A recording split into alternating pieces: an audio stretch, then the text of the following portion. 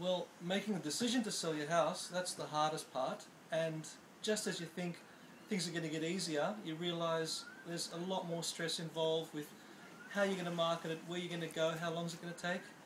But I have to compliment Daniel. He's fantastic. His marketing, keeping us informed all along, hand-holding, reassuring us that everything's on track.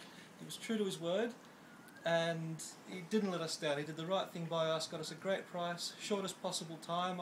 We were surprised, and a big thank you goes out to Daniel.